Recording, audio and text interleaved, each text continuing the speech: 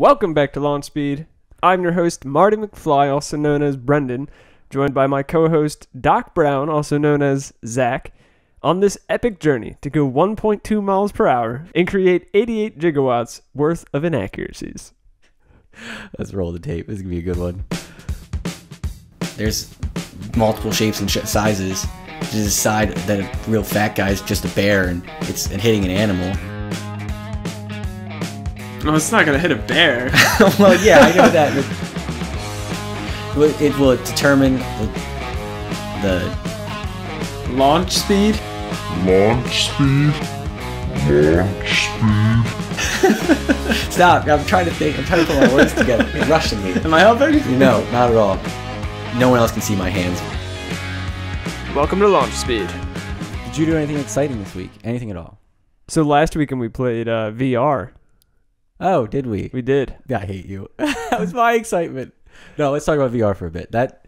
Tell me that wasn't the coolest setup we've seen for VR. So I mean, I have the HTC Vive. I've played on the HTC Vive before, obviously.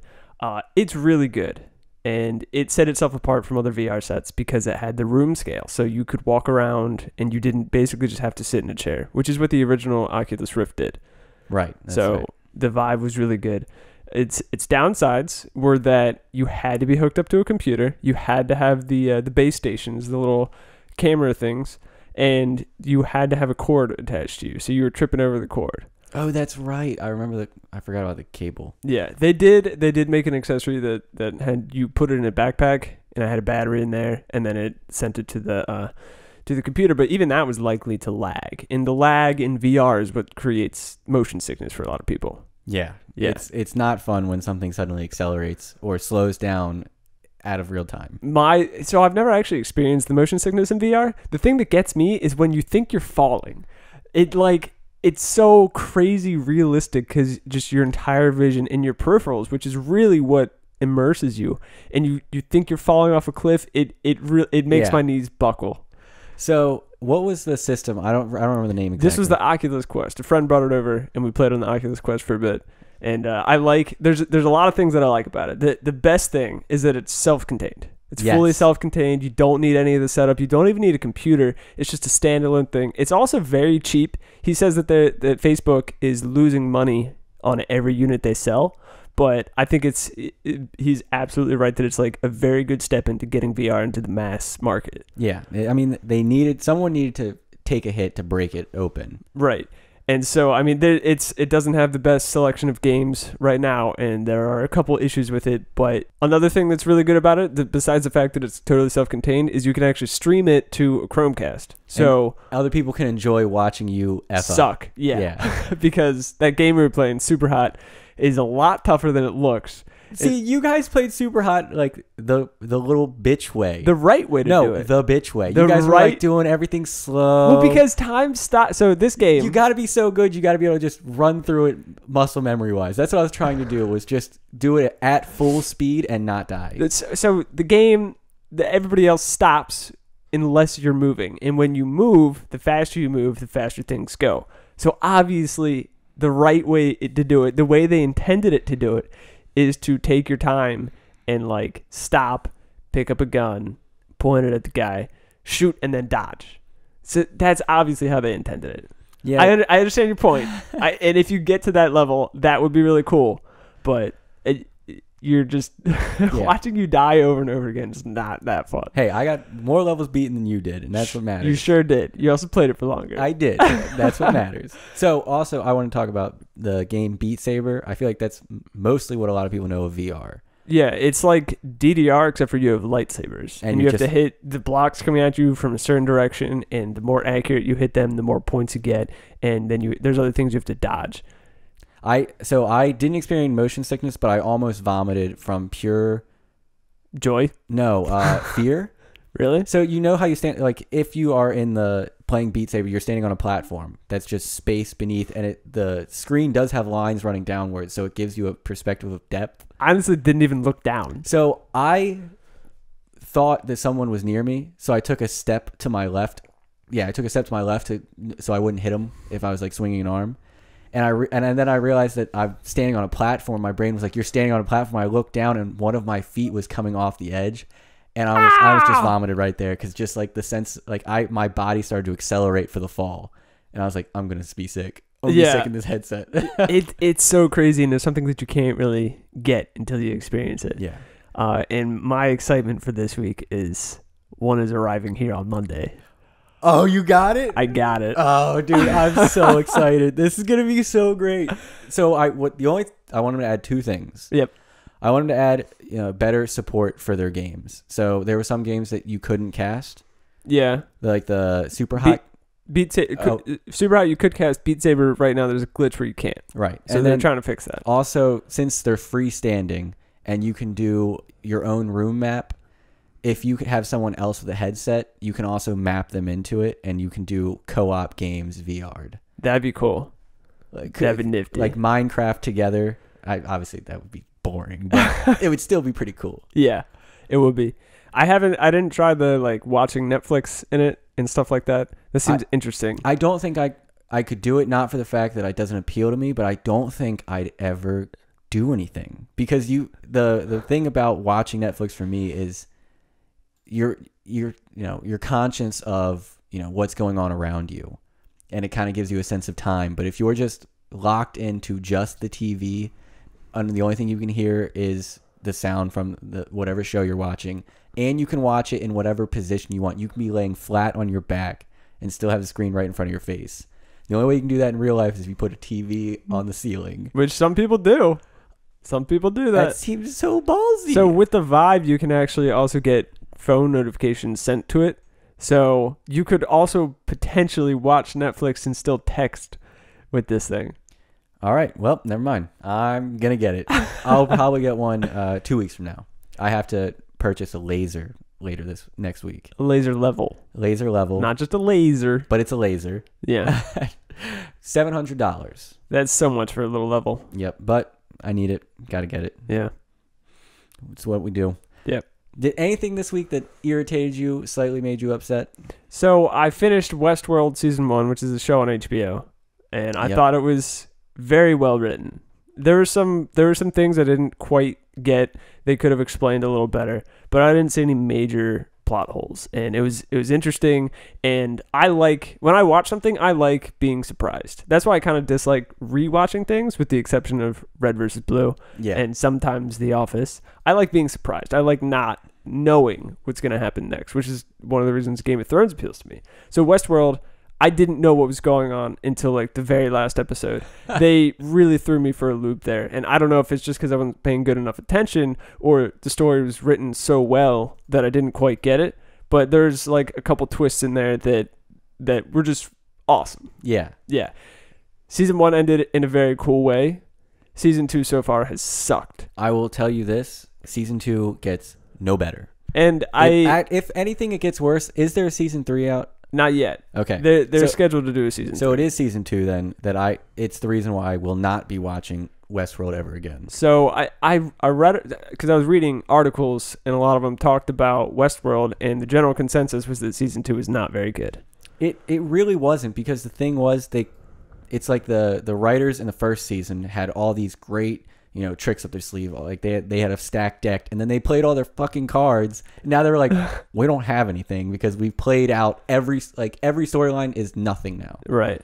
And at the same time, I feel like there's not a whole lot of ways they could have gone in season 2 with how they ended season 1. Yeah, season 2 will disappoint you in a manner that you can't expect, so it will still disappoint you. Okay. So that it was disappointing. That was pretty much the only disappointing thing for me this week. It was a pretty relaxed week. So, I had a miserable Thursday. Both of the things I have to talk about happened on Thursday. Wow, okay. So, at work, I'm a carpenter. We have power tools that require extension cables, right? Sure. Now you know. You know what you don't want to do? Light it on fire? You don't want to cut it in half. Oh, also that. So my partner, the extension cords, we have to run them off the ground because since we have lifts driving around, they will not only cut the cable, but really? Yeah, because if it's against anything and a lift runs over, it'll cut it against whatever material it is. How do you get it off the ground then? So we have to run everything over the ducts and with pipes. Oh God, that's annoying. So that's so obnoxious. So it is painful, but the thing is, usually when you get to your workstation, it has to come down, and then since you don't want it just hanging for someone to like snatch it and have no slack, you have to run it across your table.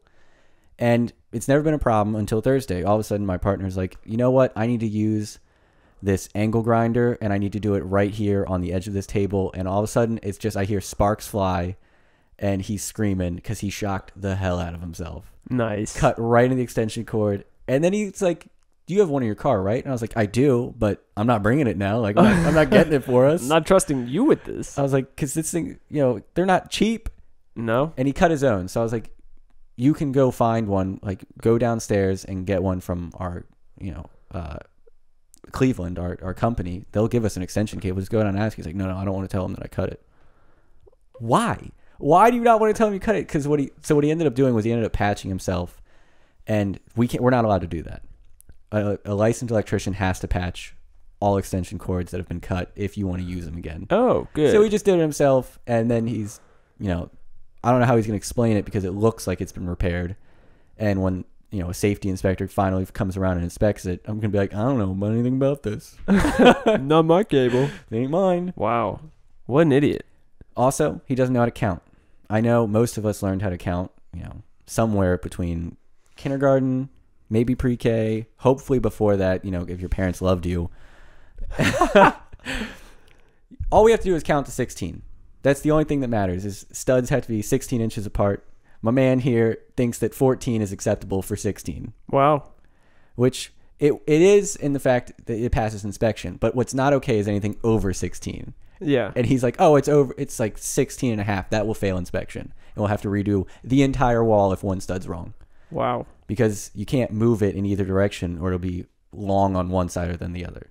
Unless one of them is 14 and the following one is 16 and a half. That's true. If you had given yourself some leeway, but we do everything 16 perfectly. So. Except for that one. Except for that one, and that ruins everything. And sometimes 14. It does irritate me that our studs are occasionally fucked up like that.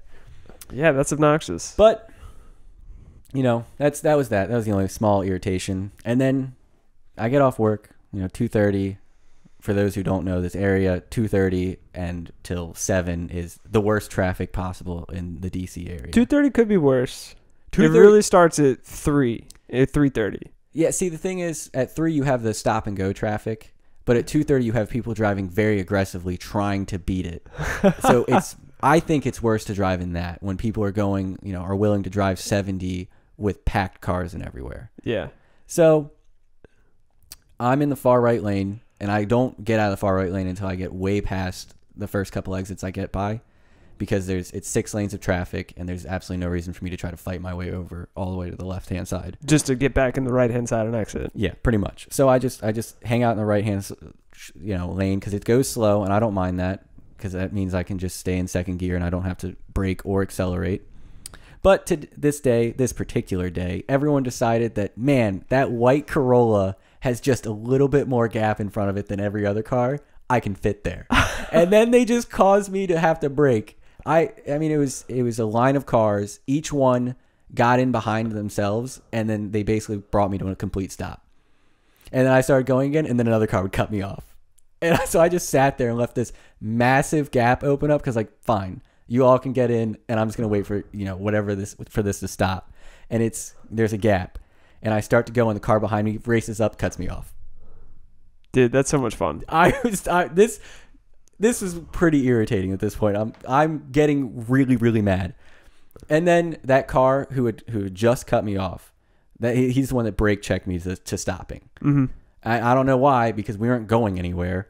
He's just like, I need to be in front of you, and I need to slow you down to 0. Because getting in front of that one car is going to make your commute that much shorter. So I get out of that lane. I'm like, I'm done with this lane. This lane's not working today. I get over to the next lane, and he comes over. And I'm right next to him, and he just starts coming into my lane. I was like, he's got it. He's got to see me. He's not even looking. He's just getting over. So Ballsy move there. So I get over the next lane, like I like barely fit between a semi and like a just regular pickup truck, and he comes over again. And he pushes me out of that lane, and I was like, this is nuts. So now I'm in the middle of all of this traffic. And I'm like, I need to, get the hell out of here. I need to just get off this road. But I can't because it's the interstate. So I get over to the far left lane. I'm like, fine, we're cool here. I shouldn't have any problems. I get cut off again to the point where I have to get over to the right-hand lane. And then that car that had just cut me off again pushes me out of that lane into the next one. I was just getting chased the whole freaking time. I don't know whether my car is just invisible to people. It has a target on it. It really Someone does. slapped a bumper sticker on the back. Hey, be an ass to me. So I'm at this point, I'm just raging inside and outside. I'm like screaming and yelling and giving everyone the middle fingers. Even if they haven't done anything to me, they're getting the middle fingers. My windows are down. I'm just you get one and you get one and everybody gets one. I'm just screaming at the top of my lungs now. I'm just so freaking mad. And I was like, this has to be the end of this, right? Wrong. One more incident. I'm trying to exit. So I have 2 exits to go. So I get back over in the far right lane. A car is coming onto the interstate and there's a gap behind me. There's no gap in front of me. So I do what everyone else does and I maintain my speed and don't let that gap open up between me and the car in front of me. And this car is like, I can make that 2-inch gap between you guys.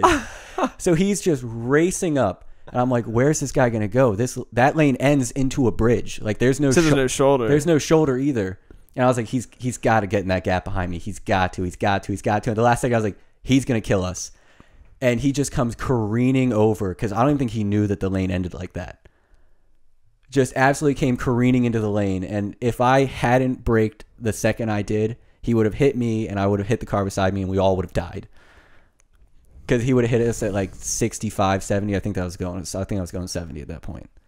I was like, this is just fucking nuts. Man, people suck. So I did what everyone would do, and I got over in the shoulder for the last exit and just drove at 5 miles an hour along the shoulder. I'm done with this. I quit. I couldn't do anything. I just drove 5 miles an hour for a quarter mile in the shoulder because I was like, no one's going to cut me off over here. I just got to get out of this. So that was my Thursday. That sounds like a lot of fun, man. It was the worst driving experience I have ever had, and I hope to ever have ever again. Yeah. It could be worse. I'm glad I am not allowed to carry in Maryland, because if I was, I would have broken it out and shot everybody on the road. I was just so mad. Hey, FBI, this guy right here. Hey, I would never do it. Would want to sometimes. Well, let's keep it going. Okay. Is there anything you're looking forward to? I'm looking forward to getting that VR headset. I'm really looking forward to that. Oh, good. I'm glad you brought that up again. I know. I'm so excited. We're not talking about it. I just wanted to spring it on you. Well, is that why you didn't write anything in there? Yeah. See, I appreciate that. I appreciate these little surprises you do for me. You're a great boyfriend. I like to keep things fresh and romantic. I expect roses. No. So we're talking about changing our schedule, correct? We are. We're considering it. We haven't come to a firm decision. Have we? I mean, you're the editor, so it's really up to you what you want to do. So what we're considering doing is recording on Sunday and releasing on Tuesday every week. I think that'd be fine. Yeah. I mean, everyone probably has a podcast they'd rather listen to on Monday. And then when that one's over, they're like, I need something to listen to. They'll maybe pick us. Here's my backup one. And then next week, our podcast is most likely going to be delayed. So will it be released later in the week? I'm not sure yet. Because I won't have access to my computer. So I might. Why don't we just take a break next week? Let's do a break. Okay. We'll take a break next week. Coming to you live. Podcast will not be coming out the following weekend. All right. Good plan. Because you're going to be in Georgia? Illinois? I'll be on a work trip. Illinois? Where are you going? Alaska? California. Oh, right. Yeah. The part that no one wants to be part of the United States. Mike, we are sorry we forgot to mention you last week. We still appreciate your email. Also, shout out to your son, Mike. Please tell him that the fuck word is a bad word to say. Also, Mike, thank you for your email this week. As glorious as ever. Yes. We are very happy to have you as a listener. And hopefully as a Patreon soon. Hopefully as a patron soon, yes. What we're going to do, for everybody who's a patron by June 14th, we are going to eat our money and give each of you guys a free t-shirt of a new design that Zach is coming out with. So if you want a free t-shirt, free-ish t-shirt, because you have to be a patron. It's $2. Then become a patron by June 14th, and we'll get that to you as soon as we can. It'll probably take us about a month to get it all together. Yeah. And that way, if you try to do the $2 for 1 month and then dick us, we'll be like, is it worth it? Nah. So I'm really excited for that. I think that's going to be an awesome shirt. I've seen your prototypes. It's going to be great. I appreciate that. You're really boosting my confidence here, man. That is awesome of you. I'm the best co-host. So I want to apologize again for not putting out a headliner. Still dealing with some issues. One, with the program I was using, and two, I still have some family matters going on that have, kind of taken precedence in my life. But if I find a new program that's easier to work than headliner, I will for sure use it and get one out. And for the person who shared it, who went back and shared one of my old headliners, I hate you. Doesn't count. Doesn't count. Got to be the current one, which there wasn't. I hope you're huffing and puffing up that hill when you hear this, because I hope it causes you to wreck your bike. You really shouldn't be listening to stuff while you're on your bike, though. It's pretty dangerous. Yeah, you tell him that. Okay. Don't listen to stuff while you're on your bike. That's incredibly dangerous. That's the only time he listens to our podcast. It's the only reason he will, because he needs motivation. Pisses him off enough. Would you call this motivation? You can't do it. Yeah, you can't. You'll never be skinny. Do you want to see my bits? Sorry, my bear bits? I would love to see your bear bits. So this week, scientists at the Wolong, which is definitely how you say it, National Nature Reserve in Southwest China, caught a picture of the world's first known albino giant panda. It was captured at 6,500 feet and shows white fur and claws, pink-red eyes, and is between 1 and 2 years of age. That is not a very cool looking bear. It's freaking creepy looking, man. Yeah, I mean albinos are creepy in general. The red eyes and everything. Yeah, yeah. But that thing looks straight out of a horror movie. Yeah, and I mean, it's like it's not even a real panda in my mind, because pandas are known for being black and white and cute and fluffy and lazy. We're making a petition to end their name of giant panda. Oh, that's right, we are, because the original panda isn't actually a bear, so this one doesn't deserve its name. Yeah, it needs to be black and white, big fluffy thing. Okay, I love it. I love it. New name. Started by Launch Speed. Lazy bamboo eater. Nice. Yes. Okay, cool. Yeah, this guy's ugly. This is an ugly bear. Are there any albino animals you can think of that would be cuter as an albino than it would be as its original self? No, because they have red eyes. Don't some rats have red eyes to start with? Maybe. White rabbits have red eyes. I think because they're albino. Okay. I'm glad you picked that up. I'm going to guess. There's got to be some critter out there that's cuter. Albino chipmunk. So it turns out they don't all have red eyes. We did some research. I was wrong. But I think the albino fox is pretty cool looking. I mean, it's like kind of like the Arctic fox. Isn't it the Arctic fox? No, it's just an albino fox. Like a red fox or a gray fox? Yeah. Okay. It's a regular fox that's albino. They're pretty cool looking. Found north, usually called Arctic foxes. No. also, no. Whatever. Google said it's adorable, so we're going with it. Moving on.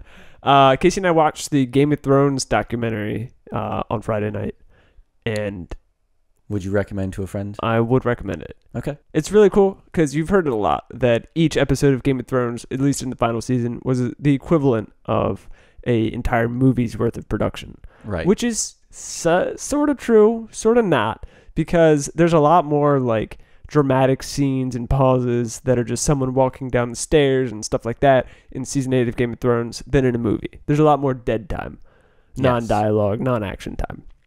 So that's not entirely true, but it's still a tremendous amount of work. And the documentary kind of gives you a behind-the-scenes glimpse into how many people were involved, how much time, how complicated everything was in coordinating everything. And it really gives you a nice appreciation for what went into the show. even though it was a disappointing and upsetting end. And it really made me think about like these people who worked on the show. How do they feel when everyone's saying that the season sucked? Like, I'm gonna back that up and saying that it's not any of their faults. Agreed. It's the writer's fault. The production was amazing. Everything looked really good.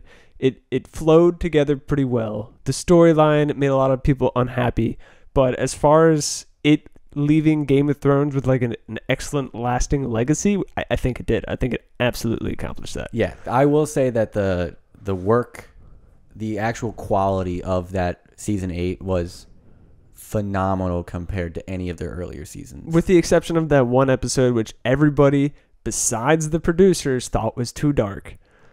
Oh yeah. It was they were like, and they even said, they were like, it's not that the episode was too dark, it's that your TVs aren't calibrated properly. That and their streaming issues.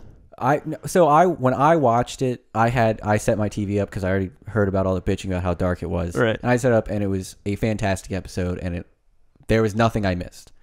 Nothing was too dark to see. Well, a lot of it was taking place in the fog at night.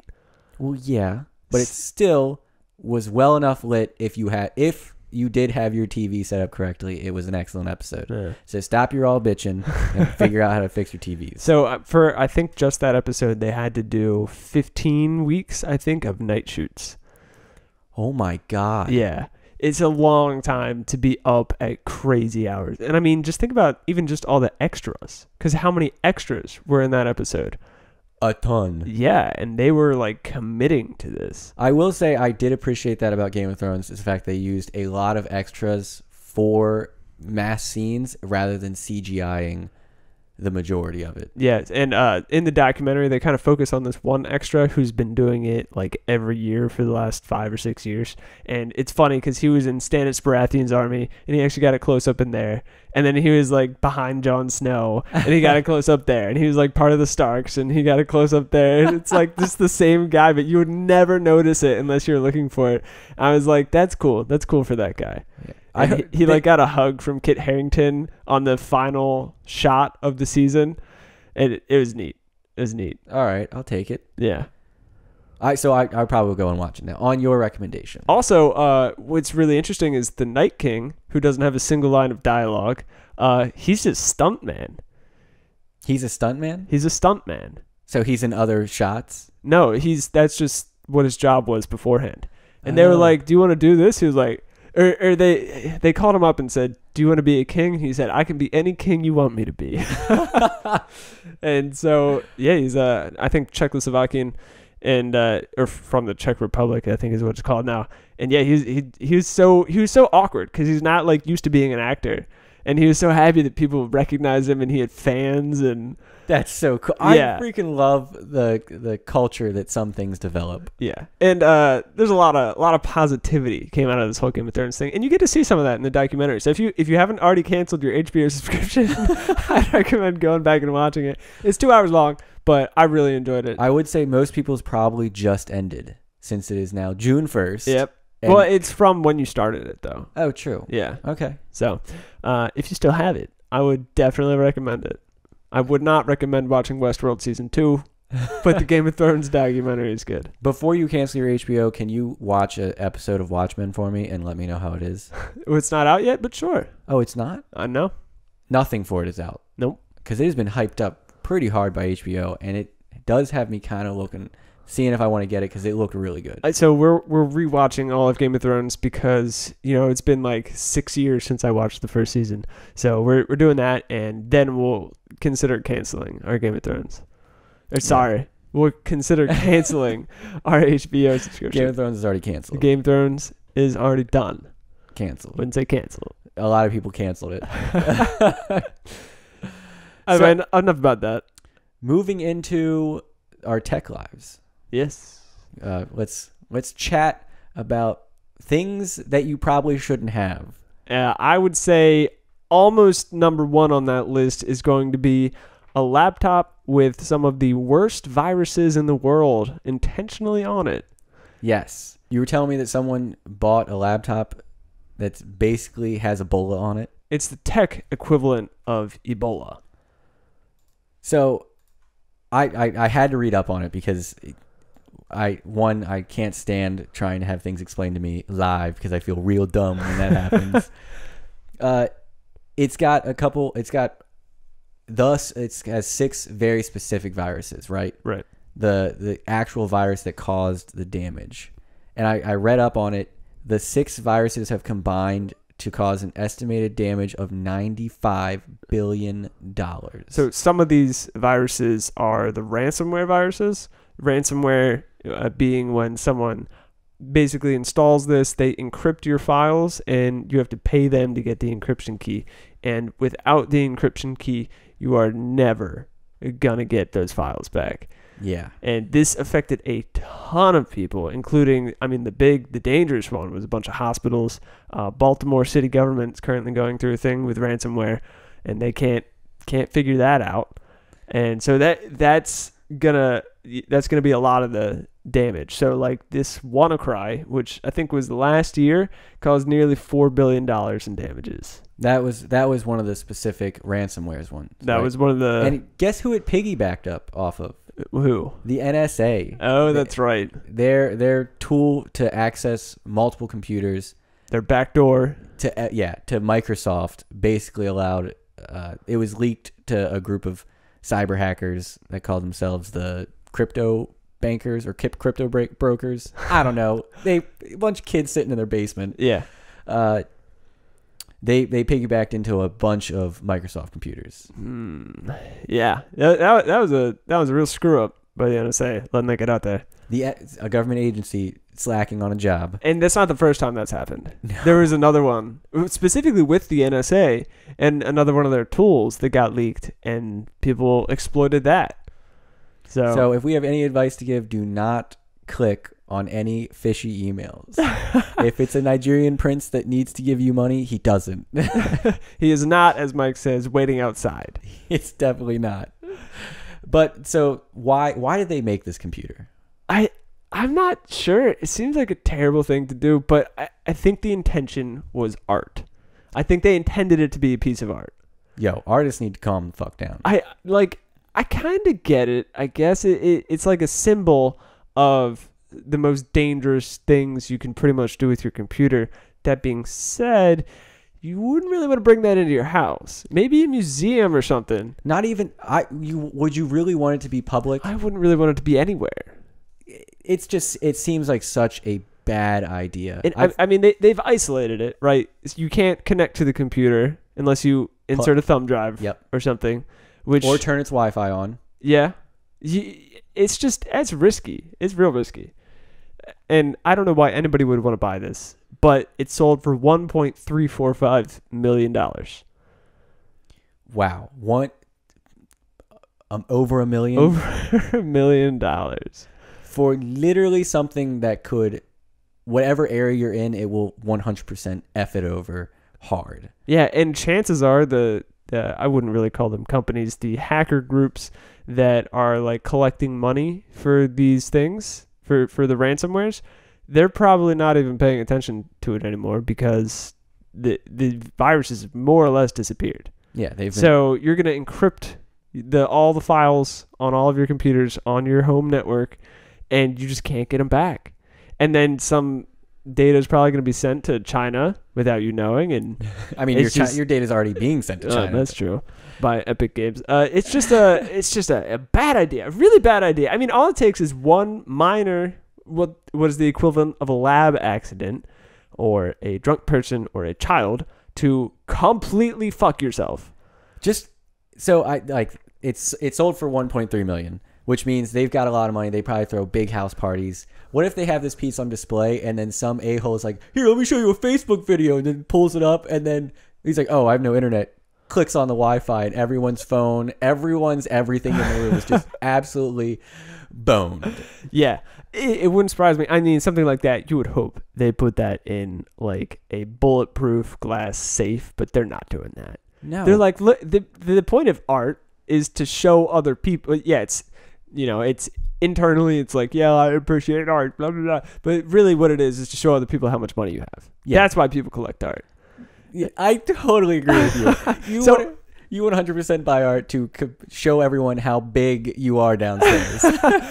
Overcompensating. And so this guy is going to be like, hey, look at how much money I spent on this piece of trash, piece of utter trash. But hey, man, if I could get a laptop and put a bunch of viruses on it and sell it for $1 million, I would. That is true. I would also. I would. If I had thought of this first and I thought anyone would actually buy this piece of shit, I would have done it. I'm like, what is this guy thinking? I'm assuming it's a guy because men tend to do stupid things. Yeah, this guy is 100% a dude being like, oh yeah, I need that. Look how big my dick is. I mean, look at how much money I make. Like, what is going through this guy's head?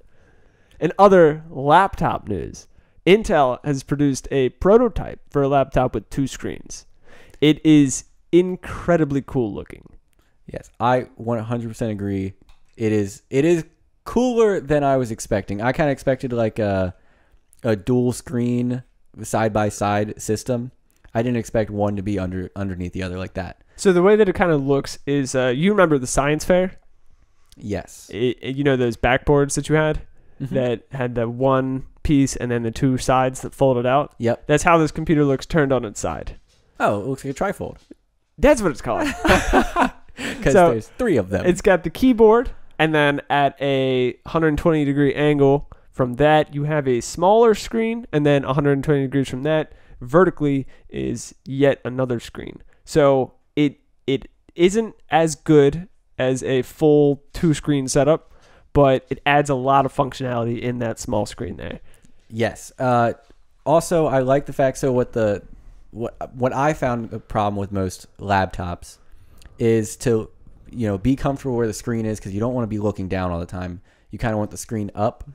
If you bring the screen up, you tend to have your keyboard way out of position, and that's even uncomfortable. You'd be typing like up by your shoulders. Right. And nobody wants that. I think they've really nailed it by stacking the screens. Because you don't have to hunch over to comfortably look at the screen. Yeah. And so for most people who have 2-screen setups, you have to, bring your cursor over to whatever app is running on the second screen, click on it, and that way you're interacting with it. This one uses eye tracking to determine what screen you're going to be interacting with. So do you think that would work if you're wearing glasses? I have real doubts about that. I think I don't know why it wouldn't. I mean, sunglasses. Sunglasses, but useless. What effing a-hole plays or looks at its screen with sunglasses on? So, besides like a grandma trying to protect her eyes from blue light, which has been the devil. Yeah. I really do like that eye tracking thing. That's super cool. If I could have that on a regular computer, I think I'd do it. Would you? You're always freaked out by things like that. It's not going anywhere. It's just tracking for my, function. It helps me accomplish things. Because I have 3 screens. I have many more screens than that at work. If I didn't have to change from one window to the other, and I could just look on screen left, type some stuff, look on screen right, type some stuff, that would be super helpful for me. I completely agree that it is a fantastic idea, and I would love it to be implemented in more things. Yeah. I think that's maybe not revolutionary, but it's a real nifty feature they got there. Yeah, I think it's very swell. I feel like a lot of things that laptops try to compete with is the power of PCs, the desktop computers for gaming and whatnot, and for actual creative purposes, not going onto some website and doing some Etsy thing. Nobody fucking cares. But if you're doing actual Photoshop work, it requires a lot of power and a lot of video editing and rendering, and that takes a lot. So this thing also comes with a pretty high end graphics card for a laptop. The NVIDIA GTX 1070. The 1070, which is about the 3rd best in the 2nd oldest generation. I mean, it's up there. Yeah, it's a powerful card, and for gaming, it's 100% enough, and for most editing purposes, I believe it would also be enough. Yeah. The thing about this is it has the i9 processor in it. Nice. Which, for everyone who doesn't know tech news, that is the highest and best processor you can get for an Intel. And very expensive. Yes, so I'm sure the price tag of this computer sits around $2,000-$3,000. Probably more than that. Probably be $3,500, $4,000.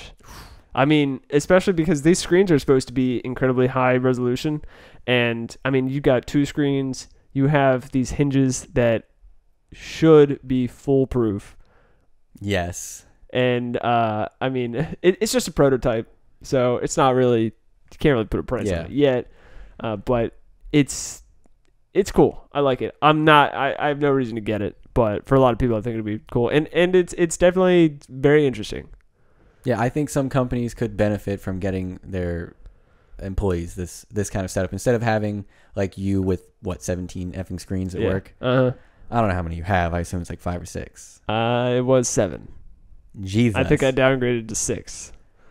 Okay, it wouldn't work for you. I'm thinking more of like people who need 2, maybe 3 screens. Generally, I use 3 for most Why things. do you need 6? It's complicated. Okay, fair enough. We don't talk about it. Whatever. Let's hit some car news though. Let's get out of the major tech news. Yeah, for sure. So, do you get motion sickness in cars? I do not. No, I've never been car sick. Okay. I'm also not a little pussy, so that's why I don't get car sick. Come on, man. I imagine it's terrible. I've never. Well, actually, when I was a kid one time and we were driving through the mountains and I was reading a book, then I got a little car sick. I just felt a little nauseous, didn't feel that great. But besides that, never been car sick. I imagine it's terrible. Yeah, apparently, it affects about a third of people. One of my family members, specifically my brother, is affected by it, and I'm for sure thinking he's just a little fucking whiner. One time, my sister and your brother were in a car ride that was 3 to 4 hours long, and obviously only one of them could sit up front. And I was like, oh God. So I ended up in the middle. Wonderful. Yeah, it was terrible. I feel like being in the middle of the car would be better for someone who gets car sick than anywhere else. Can't be next to the window. So what this article is saying, where we're going with all this, yes. Volkswagen is testing anti-motion sickness things, and the reason they're doing that is because people who get motion sick when they're not driving. Right. Because more or less they can't predict what the driver's going to do, and somehow that throws them off. So Volkswagen's testing stuff so that when you're in an autonomous vehicle, you can ride in there comfortably without getting sick. So they're testing a couple different things. Their initial tests right now are with the lighting of the car. They've got LED strips. They've got RGBs everywhere. And the lights are going to change according to what's going to happen. So red would mean it's going to accelerate, and blue would mean it's going to brake. Just to give your brain some kind of hint of what's going to happen and try to alleviate that surprise, what's going on. And eventually I feel like you'll get used to the signals, and then you'll kind of be more in tune with it if you're paying attention and be more comfortable if it works. They're also going to try with seats that move according to the car. Ooh, that's odd. So the seat will shift. Imagine if you have some kind of glitch in that system, though, and it shifts when like you're turning right and you should be going to the left, and it's just like takes you to the right. That'd be even worse. You just literally pull the vomit out of you. I saw something, this was a while back, where they did a virtual reality thing that went along with the car. So what you were watching in virtual reality, you were in a spaceship or something like that, and it was doing the same maneuvers that the car was doing. And apparently that helped with the motion sickness. Oh, it did? Apparently. But I don't know. It's cool that they're doing this. I don't know how well that would work. I'd be fucking annoyed if there were LEDs lighting up all the time. I mean, LEDs aren't the most pleasant thing to look at, despite the fact that I have 1,000 of them. I was just saying, we both have RGBs everywhere. But okay, I guess it depends on how they do it. Like LED ambiance, however you pronounce it, is cool when it lights up like a wall or something like that. But an individual LED sucks. I don't think it's going to be an LED pointed at you like a flashlight. I think it's LED strips ran in the trim of the car. Okay. So it is ambiance. It's going to schmooze you as you drive along to help alleviate that sickness. Okay, then that's cool. That's cool. I mean, I think I can already solve this problem for him. Don't be a little bitch. Don't be a little bitch. Great advice from Zachary. Yeah. I'm kind of skeptical of how efficient or how well this is going to work. If this works for autonomous vehicles, I think they need to include it in the back seat of cars for people who plan to have children in the back of it and that whine and cry and say they're getting sick. So your mom driving your minivan doesn't have to deal with all that crap. Yeah. It could definitely be spread to other real-world applications. I definitely think so. Volkswagen's trying to make the driving experience or the riding experience more pleasant, but Jaguar is trying to make it worse. What is Jaguar So attempting now? Jaguar, in an effort to combat distracted driving, is attempting to have an input system on the steering wheel that alerts you to things. And this input system on the steering wheel is heat-based. So they're trying to burn your hands and let you know that you're falling asleep. Like it gets hot enough to be uncomfortable. Is that their goal? Probably, because otherwise, what's the point? So the way that it's supposed to work is different parts of the steering wheel are gonna get hot or maybe cold, depending on what they're trying to tell you. Like if you're about to run into cross the line on your right, maybe the right side of your steering wheel will be hot. This again, also just a prototype. So if it's not that if it's not that hot, if it doesn't get that hot, then you're not going to notice. If it gets slightly warmer, what's that going to tell you? Your hands are going to get sweaty. You're going to die because your hand slips off the wheel. Also, I've got a big issue with things like this that interact with the steering wheel. Mostly because they pretend that everyone drives at 10 and 2. If you're not 16 years old and learning how to drive, or you're not 70 and struggling to look over the steering wheel. You're not even supposed to drive at 10 and 2 anymore. You're supposed to drive at 4 and 8. Okay, regardless, that implies that you have both hands on the steering wheel most of the time you're driving, which is just not true for the driver of today. I've seen people who do it, but yes, I agree. Most people aren't doing this. And not everyone's going to put their hands there. And even I'll put my hand up on top of the steering wheel. Sometimes I'll put it on top and a little bit to my left hand on top and a little bit to the right. So 1 o'clock. So how is that going to help? Yeah, it's just gonna burn my thumb occasionally. Yeah, I mean, so we drive manuals, so we do drive one-handed more often than we drive with both hands because it's just easier. Yes, I don't like taking my hand off the shift if I don't have to. Yeah, I even in my automatic, I tend to rest my hand on the gear knob lever shifty thing. So if you ever get in a hard spot, you can park it real fast. Yeah, God, jam that bitch down. It's just comfortable. This is how I drive. When I was initially driving a manual, when I was learning how to drive it, every time I would shift and put my hand back on the steering wheel, and it would get a little jerk because I was putting my hand on the steering wheel too hard. So I just kind of stopped doing that. I told you that I almost failed my driving test because I was driving a manual, right? No, maybe. So we're driving along, and we just get out of the parking lot scenarios and the 2-point turn, the parallel parking. 2-point turn. 3-point turn? Whatever. Who cares? We're getting out of it, and we stop at the stop sign, and I go to shift, and she goes, if you take your hand off the steering wheel again, you'll fail the test. And I was like, how do you expect me to get this car to move? And she was like, you can just press on the gas. And I was like, and it's then a what? manual. And I was like, this is a manual. And she was like, this is a manual? I was like, what do you think I've been doing this whole time? And she was like, I thought you just wanted to have your hand over here. I was like, are you a freaking idiot? And then she's like, well, I hope you don't fail because I can't drive a manual. So if she had failed me, you're not allowed to drive back? I guess. So what, I'm just going to leave my car? I guess we're walking home to the NBA, a-hole. But I was just so irritated at that point because I just had so many dings against me for taking my hand off the steering wheel. That's so annoying. But what she wanted me to do was shift and then put my hand back on immediately. Right. That's fine for a driving test. Which is acceptable. This is not how people drive. No, it's not. And also, I think I got a lot of leniency after that because I drove not aggressively, but I did drive my normal self after that point because I was like, no way, this lady's going to fail me because she has just dicked me so hard with these points. We pulled into the NBA at 37 miles an hour. Nice. Speed limit was 35, and I was like, I'm just going to turn without braking, and then we just came skirting in. I know someone who actually failed their driving test because they hit the curb on their way to park. Wait, so they pulled in the spot and hit it? Yeah. Ooh. And they failed. That's tough. Sucks. But I don't think this steering wheel technology is really going to help anyone here. No, and it's never going to work because it's under the assumption that people drive how they're taught to. Yeah. Which is absolutely not true. I mean, if you go on any road anywhere, nobody's driving anything like how they were instructed to. You got people cruising in the left lane at 50 miles an hour when the speed limit is 55.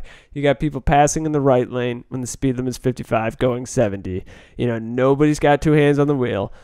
Half the people are on their fucking phone. Yep. Like, nobody's using turn signals, myself included. I don't think my cars have turn signals. If they did, I disabled them. It's like nobody maintains a safe distance. I mean, this is, I agree on that assumption, not gonna work. I would say what if the steering wheel was to shock you if it noticed you were falling asleep? What? Then you're gonna take your hands off the wheel? How is that safer? It's like no. I don't mean like it shocks your hands. Like it's got like a little thing, like a little probe. A needle? Yeah, it stabs you. It sounds terrible. Just like wake up. You're like, oh! But I hate this car. It shocks you hard enough that it doesn't like your hands contract, so you can't. So you can't get your hands that off the sounds wheel. Awful. What if it just did it to your seat? Like it could shock your right shoulder, your left shoulder. Like hard, or what you say is a pleasant buzz. Like really hard. That would be awful. You jerk to the right, run off the road. What if you get someone to drive off shock alone? They don't have to pay attention. They're just like their muscle involuntary. Why would they do that? We're like almost autonomous vehicles. Why would we revert to some subhuman shocking of muscles to make someone be a slave to their car? Would you do it? No. Oh, okay. No. I think I would at least once. I'd watch you do it. No, that's stupid. There are other ways to give people input. I really want to see heads-up displays on car windshields. I know they kind of sort of have them for some stuff, but I want them to be like legit, like in the glass. Yes. Like spaceship kind of stuff. I think no dash, large front windshield. That'd be awesome. And have everything down on the bottom edge. Yeah. Just enough out of your main field of view, but not so you have to look down off the road completely. Yeah. Yeah. That'd be cool. You know what irritates me about not heads-up displays, but things that people want in their field of view? When people mount their phone to like the middle of their windshield on the right side. Mm-hmm. I don't know why that irritates me. I think it's a terrible mounting position. I think you guys should either do top left corner or bottom left corner. I don't think there's a good position to mount your phone. Or, check this, know where you're going first. Yeah. I know that's hard for people these days. Yeah. Yep. I don't know. When I don't know where I'm going, I typically have a navigator. Casey's actually one of the best navigators I've ever driven with. Really? Yeah, she's really good. That's awesome. I've had other navigators that are like, go towards the green trees. And it's like, all right. There's one small little tangent here. When people give you directions, do you prefer they give you a distance and then a turn, or a landmark and then a turn? A landmark? Like they're like, if you like a large Wait, red are they barn, in the car with me? Nope. They're giving you directions to go off of. A landmark is going to be easier if I've never been there before, because I'm not looking at how many miles I've gone. You don't do that? No. Oh, because I do. You'd rather someone give you a distance? Yes, because it's very specific at that point. I don't like landmarks because then you have to be looking off of the road for something specifically. When you have your distance, you're like, okay, I've gone 3/4 of a mile. I know the turn is going to be on my right here in just a second. But okay, that's under the assumption that the person who gave you directions that knows wasn't the part distance. of the scenario. That wasn't part of the scenario. Okay. Because your GPS gives you distance, and it does. It doesn't say turn right at the Christmas tree looking thing. No, you're right. It doesn't. But I mean, if it's a good landmark.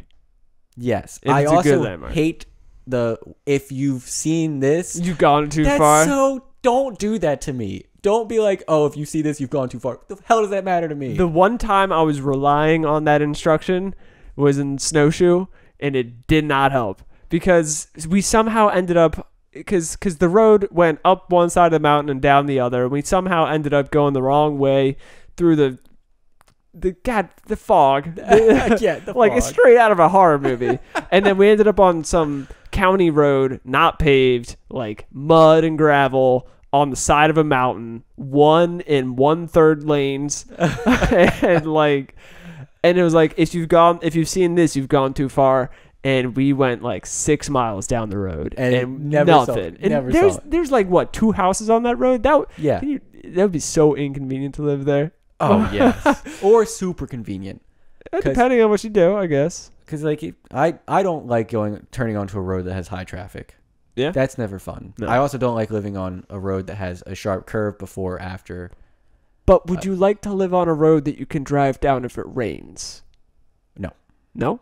Nope, you're right. Nope, negative. I would prefer to drive in a mudslide every time. That way I don't have to use my car. I can just kind of skid along.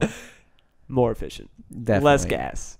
As long as you keep the clutch out. Yeah. Speaking of more efficient things, Jeep decided, you know what I need? 1,000 freaking horsepower. If you couldn't decide between a Jeep, a pickup truck, and a 1,000 horsepower supercar, fear not. Jeep has come up with a solution for you. Who made this? Was this Hennessy? This was Hennessy. The new Jeep Gladiator is the pickup truck that looks like a Jeep and looks a little bit absurd, but also kind of cool. Definitely has the cool aspect for me. I mean, because it's still a Jeep and it has the functionality of a pickup truck, but it's like almost to Hummer at this point. Almost, but guess what? It's not a Hummer.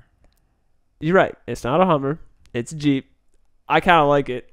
But I don't need 1,000 horsepower in it. What? Yes, you do. You always need 1,000 horsepower. I mean, the ride height it's so tall, and it's got big tires. It should be capable of off-road, so it's probably got springy suspension, not stiff suspension. So this would be terribly inefficient to have 1,000 horsepower in. Not only that, I imagine it's rear-wheel drive standard. Yep. And with no weight in the back of the pickup truck. If you step on the gas, you're, 1, not going anywhere. 2, going to run through tires so fast because you're accidentally spinning them all over the place. I bet this car would be a freaking ball to have on a snowy day in an empty parking lot. Or in the sand dunes. Oh, yeah. Oh, my God. That'd be perfect. You could just... I don't think I personally could own this car. Not because of my pride or it seems unnecessary. Is it because it's $200,000? It's because it would kill me. I would immediately go out. Because if I had the money to buy this, I would also have the money to go out to like Dubai with it. And I would immediately go off a sand dune 90 feet high at 175 miles an hour in a Jeep. That would not go good for you. And if you don't know Jeeps, everyone in a Jeep dies in the accident. So... a little more on the engine. It's got a 6.2 liter supercharged Hemi V8 from Dodge's Hellcat lineup, and it's about 1,000 horsepower and 933 pound-feet of torque. You could haul a house with this thing. Yeah. 20-inch wheels, an additional 6 inches of lift. They even added... I wonder if this thing could actually take off. I don't mean fly, but I mean like, can it get going fast enough to have enough air under it to lift it? Like the old race cars problems. Oh, I don't know. I feel like it probably could. I feel like the aerodynamics are going to be absolute shit on this thing. I mean, it's a Jeep, right? So it's a brick. It's a brick. It's a brick. I mean, look at that windshield. They don't even try and make it curved. It's just a flat piece of glass. I will say, going through any kind, like the swarms of bugs during the summer. That thing is a murderer. No bug. There is no slipstream around the car that things can get around. You just hit anything in front of you. Bats hate him. I think Dad has definitely killed a couple birds with the thing because they can't. Most birds can use the slipstream to kind of get away from your car. In the Jeep, they can't. That's weird because birds see at such a high frames per second, if you will, that they typically just don't get hit by cars unless they're larger birds like vultures and stuff. Yeah. But yeah, no, $200,000 for this thing, this monster, and only kind of in a good way. Yeah. I mean, it's absolutely unnecessary. It looks atrocious from this angle, from the back. It looks rear. It looks like we went back, 85 years to the original pickup truck with that. Does that not look like one of the original Except for it's gigantic. It has that like pseudo-military kind of look to it, which I think maybe what appeals to me. It's something not a militia, but no mercenaries. I was gonna say no militias afford No, this. it looks like something mercenaries would They're have. still using the Toyota Tacoma out there because that thing will run in sand, windstorms, and have AK fire at it all the time. Yep, that's why you get a Tacoma and not a $200,000 Jeep Gladiator. I mean, who needs 1,000 horsepower Jeep? Who doesn't need 1,000 horsepower? You know, I think if you gave most people a 500 horsepower car, they would die. Most people, I think, would die. I don't think that, because I feel like they're incapable of actually using it. I think as soon as they realized how much power it was, they would never ever step on the gas. They would use the cruise control to accelerate. They'd get to like 20 miles an hour and set it and then bump it up as they go. Oh my god, that'd be so annoying. I mean, I think that, I guess it depends on the person. Some people would be very timid with it, and other people would try and use it. Those are the people that are gonna die. No boy 60 years old and younger should ever have a car with more than 500 horsepower. Because as soon as you get a girl in that passenger seat, for some reason you gotta be like, look what I can do in this car. I can get us killed. I can make sure you don't want to go out with me again. Nope. It's a good thing. It's a good thing that I did not have a fast car when I was younger. Yeah. It's the Civic did you thing. dirty, and that thing had nothing. Yeah. I had a minivan, a Honda Civic. You drove the minivan. I drove the minivan. I mean, it had a V6, so it's better than nothing. So you had to use all of the gas pedal. I had far more horsepower than any of my friends did. I agree. You basically had minivan. a pickup truck that had a back on it. Man, that thing's a baller. Put some. We had these giant cabinet speakers. I put those things in the back of it. That was awesome. I really embraced being a teenager who could drive for the first time. You did, my man. I will say that you did. And if I had a 1,000 horsepower car, or even more than 250, What did the Miata have? Because practically nothing. Because you spun that out into a ditch within like 10 seconds of being in it. I did at that. No, practically nothing. But it's also incredibly light, and I'd never driven a rear-wheel drive car before. And you ensured that the full gas was on. Oh yeah, that was fun though. That was fun. I would have died if I had anything larger. All right, so let's start to end this. You know, let's wrap this up with the best news we possibly could have. We saved it for last. Call of Duty has announced their newest game, and it is going to be Modern Warfare. Not Modern Warfare 4, not Modern Warfare 2. Not Modern Warfare Remastered. Just Modern Warfare. They're going back to their home ground. 2007, I think, is when the original game was, and this is going to be, quote, a soft reboot. Yes, I'm very, very excited for this Call of Duty. I will for sure get it the day it comes out. There are so many things specifically about this one that I'm excited about. First off, they're using the same characters that they did in the original Modern Warfare, or some of the same characters, like Captain Pierce. Yes. And they're changing up the story, which is great. They're trying to update the story to be more like current times. Because back in 2007, I think the story was Russia-focused. Russia was the enemy. And Russia funding terrorism in something South like that, and Saudi. Now they're going more towards whatever current guerrilla warfare, I guess, which is what they're doing in the Middle East, more or less. And the story is written by Kurosaki and Minkoff, who are from Naughty Dog. Which, if you've never played a Naughty Dog game, Uncharted is probably their biggest series, and that game has been just absolutely bombarded with awards for having just excellent storyline. Yes. Excellent storyline, excellent gameplay. So they're trying to make this Call of Duty have an actually good story. And I know that's stupid and it's pointless and it's not the most fun part of the game, but I think that's very exciting. Them actually bringing in like legit writers to like actually make something cool. So Modern Warfare 4, the original Modern Warfare, which Call of Duty 4 Modern Warfare, you mean? Thank you. Yeah. My bad. But Modern Warfare, I thought the storyline was really good in that one, and I thought MW2 was even better. That was the best like Call of Duty story that I've played. But moving past of what they're promising us, the actual things about the game that matter is crossplay.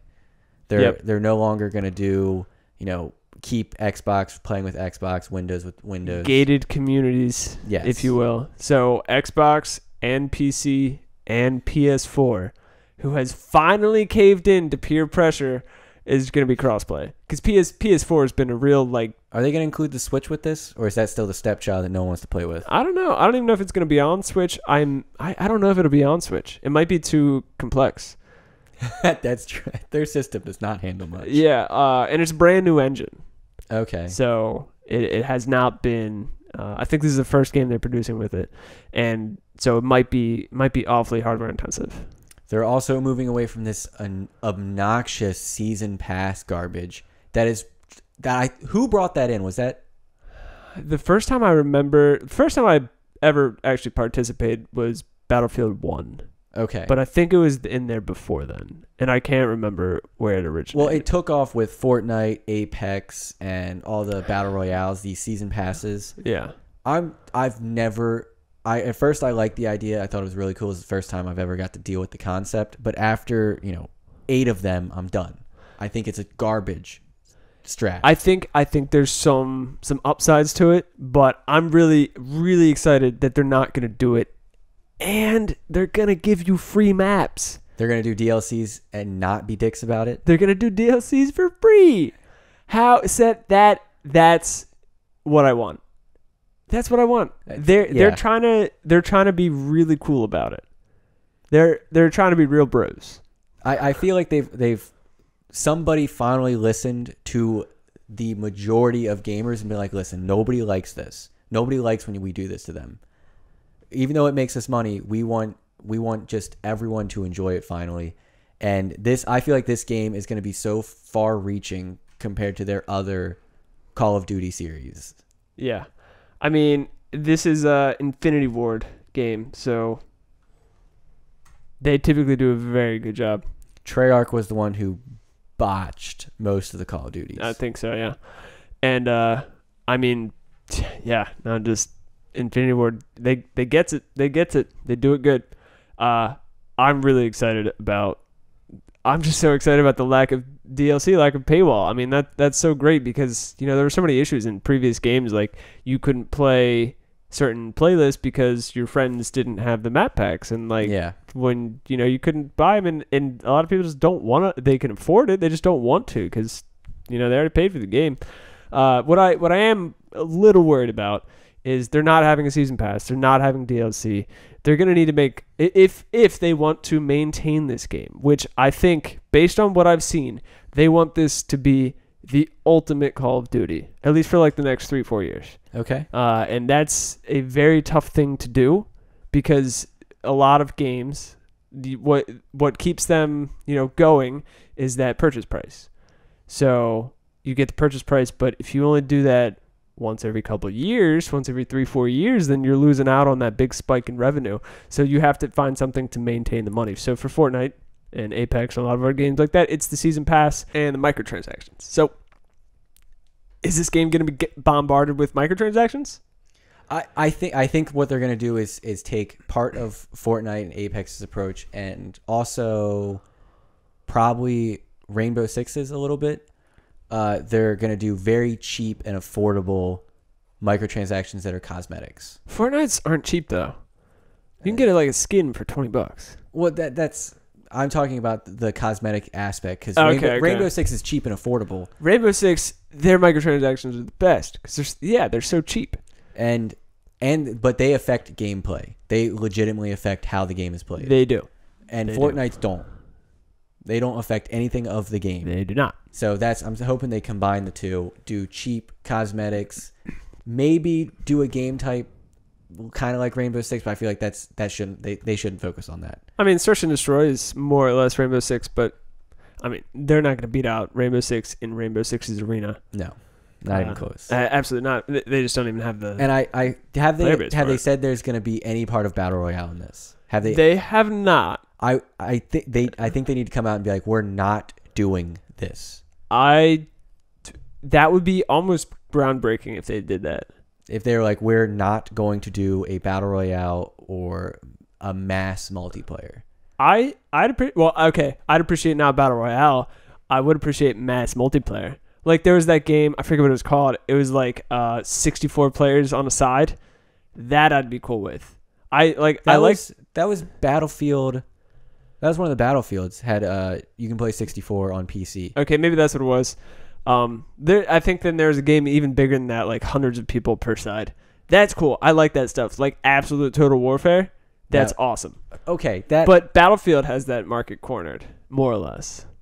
If there's anyone they can beat up in their own arena, it's Battlefield. Yeah. Battlefield dropped the ball a long time ago and it's still rolling downhill. Well, I enjoyed very, specific aspects of Battlefield, but Call of Duty just has that original shooter feel for me. Yes. And I'm excited. I was thinking about it. Did we ever actually play a Call of Duty game for more than a year? MW2 we played longer than a year. Yeah, I think because Modern Warfare 2 came out, and then Black Ops. And it took us a while to get into Black Ops. But then also, me and a couple friends played Black Ops for longer than a year because I think Black Ops 2 was released, or it was something that we didn't feel like moving on from because the zombie mode in Black Ops was pretty well done. So Modern Warfare came out, and then World War, and then Modern Warfare 2, and then Black Ops. Yeah. So MW2, I feel like we played just a bit longer than a year, but not really. Yeah. And so there's been a bit of a snafu with the next Call of Duty. Basically, the one following this, the one that'll be coming out in 2020, it's changed hands, who's developing it. And so basically it's going to be rushed. It's going to be a botch job. They're doing it a year earlier than they were supposed to. And I feel pity for those developers that are going to have to sit there and work those long hours, and it's not going to go well. I pretty much guarantee it. It's either going to be a repeat of what they just did, or it's going to be nothing new, or it's just going to suck. I hope what they do is kind of like Fortnite, where they update the game. I know that's hard with a storyline game, but with the multiplayer, to keep people engaged in the multiplayer is update, different game modes. That's what they need to do. That's what they need to do to keep people engaged, and I think that they have a good opportunity to do that. And I want to bring everyone together again. I've been saying that I want to bring everyone together again and play a game, like even if it's just once or twice a week. And we're getting close. We're getting closer. We've got 3 now. Yep. We're working on the 4th because James has all the free time we need. He just refuses to switch games. And then the other guys, I know they have time because I've seen them play. We just need to get everyone back. You're right. We need everyone back together. And this could do it. This could do it. I thought it was going to be Black Ops 4. I was wrong. I hope what they have is that option. So in the old MWs, you could only have 6 together in some game modes. Mm. In others, you could do 8, I believe. Mm-hmm. But what you could do is you could join your friends' games on the other team, and it was so much fun because I wouldn't join their Xbox party. I would just join the game and then I'd kill all of them. And they're like, as soon as I killed one of them, it just became an all out, like, they're hunting me down, and it was so much fun that way. I hope they keep that option where you can just join your friend and it'll put you in where it can. So I mean, on that note, one of the things they quoted that they want to do is bring continuity and consistency to the series, and more importantly, unite the community. Good guys, Infinity Ward. Good. They got good goals. We'll see how it goes. I will support them all the way up till its release, and then I will have to play it to keep going. But let's end it there. Let's end it there. Let's end on this high note. Okay. Thank you for listening. If you enjoyed this episode, don't forget to subscribe to the podcast and to our YouTube and follow us on Instagram, Twitter, and Facebook. If you have any tips, suggestions, feedback, things you would like to hear us discuss on the podcast, or herbal IBS remedies for Zach, please don't hesitate to send us an email at launchspeedpodcast@gmail.com or reach out to us through social media. I feel like we need to shorten that up. Yeah, I think we should do some editing here. But if you want to support us and get some awesome merch, head on over to Teespring page and get a bear gear because everybody likes bears. Thank you to all of our patrons. Doug, Brian, Casey, Rob. Hopefully soon, Mike. Gonna hold you to that. If you want to get sticker shoutouts, bonus content, and a free t-shirt, help us out by subscribing to some of our tiers starting at a measly $2 a month. Your contributions help keep the beer rolling and the content flowing. Thank you for listening. Goodbye.